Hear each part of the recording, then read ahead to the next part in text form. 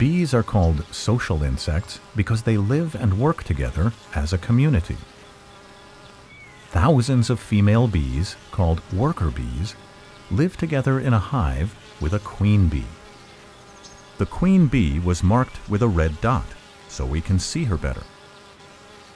The worker bees are all females, but they almost never lay eggs. Worker bees do almost all the chores in the hive. They gather pollen or nectar, guard the entrance, clean the hive, build the comb,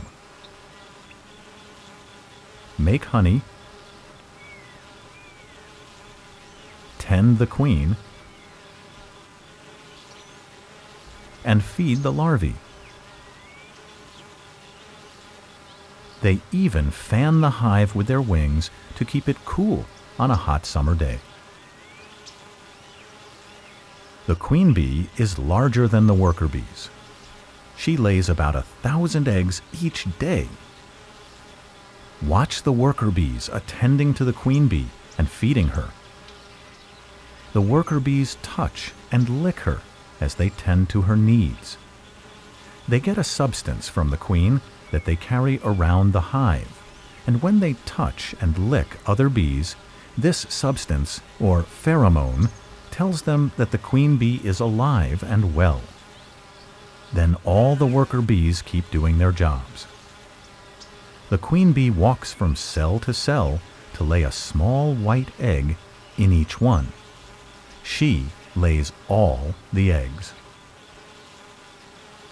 Inside the cells, the eggs hatch into larvae, or grubs. The workers take care of all the larvae, which include several queen bee larvae. The worker bees take pollen mixed with honey to feed them. The larvae eat a lot, but the pupae do not eat at all. When the larvae are ready to turn into pupae, the worker bees close off the cell with wax. Inside, the grubs pupate and metamorphose into bees in about 12 days. Pupae use the stored-up fat and tissue from the larval stage to metamorphose into adult bees. Honeybees undergo a complete metamorphosis. After the pupae have changed into adult bees, they chew their way out of the cells and start working.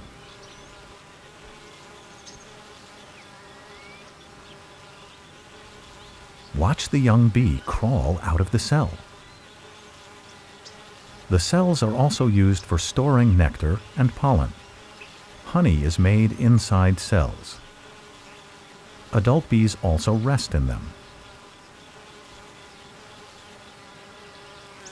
If a female larva is fed special food called royal jelly, she becomes a queen bee. If not, she becomes a worker bee. A new queen goes on her nuptial or wedding flight, a flight to mate with drones. Only a few drones, or male bees, live in each hive. Thousands of drones from many bee colonies gather in one place. Queens fly there too. The drones mate with a queen bee. After the young queen has mated, she heads to the colony where she was raised and becomes the new queen. The old queen and approximately half of the workers leave the hive as a swarm to find a new nest site.